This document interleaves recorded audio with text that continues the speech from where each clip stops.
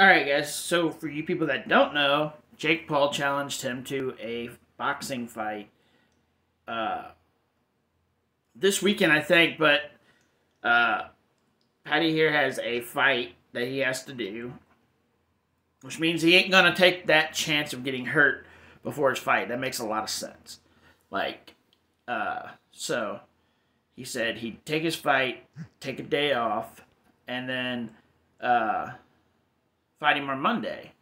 And I don't know if it's this Monday or next weekend. It's probably next weekend. Maybe it's this weekend. I'll have to find out for you guys. But he accepted the challenge. Like, Jake Paul wants to spar him 5 rounds, 3-minute rounds.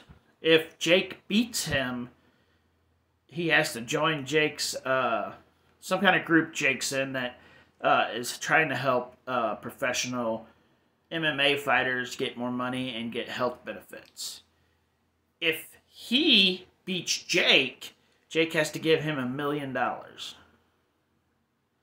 mean, I think that's pretty fair, and he actually accepted. I'm kind of shocked. Like, I did not think he would accept it, but let's hear him say it.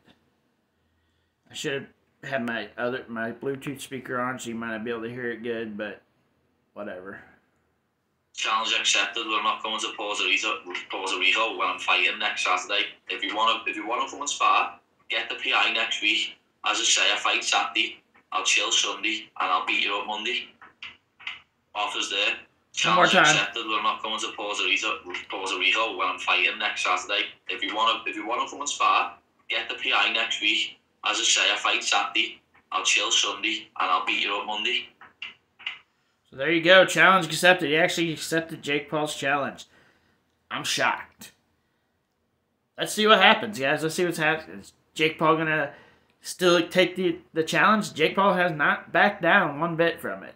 So we may actually get to see this spar between Jake Paul and Paddy here, which would be freaking awesome. Because this guy is the biggest thing in UFC right now, in my opinion. And Jake Paul's probably the most talked about boxer, even though people don't want to accept that at all. He's one of the most talked about boxers.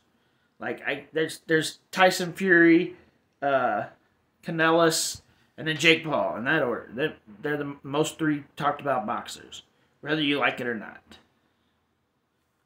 So this guy's probably #1 in UFC right now. Like, who's being talked about more than him? Not very many. Maybe not anybody.